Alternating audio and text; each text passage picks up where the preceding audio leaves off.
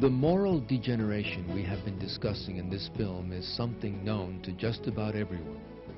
The great majority of people, however, never assume any responsibility for finding a solution to these problems. They do not even feel the need to think about them. Other people would like to resolve these problems, but are unable to.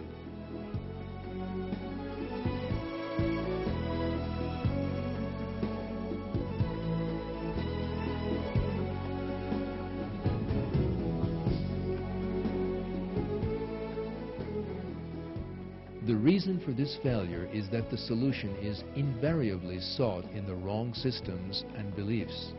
The solution does not lie in the implementation of this or that system.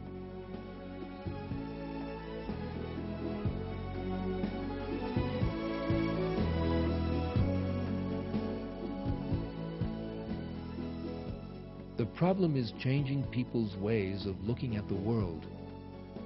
It is one of people becoming compassionate and altruistic instead of selfish and ruthless. The solution lies in people living by the values of the Quran that God has chosen for us. Because God, who created all of us, has set out moral values by which we can all live in a spirit of well-being, peace, and security. And these He has revealed in the Quran.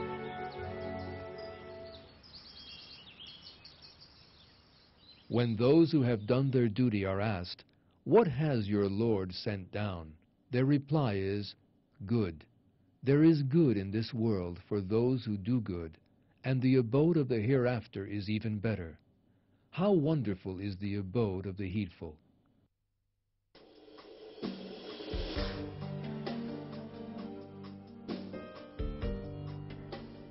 Those who turn their backs on the values of the Quran, who spend all their lives in satisfying their own selfish desires, inflict great cruelty on other people by doing so, and are ultimately deceived. God offers them this counsel.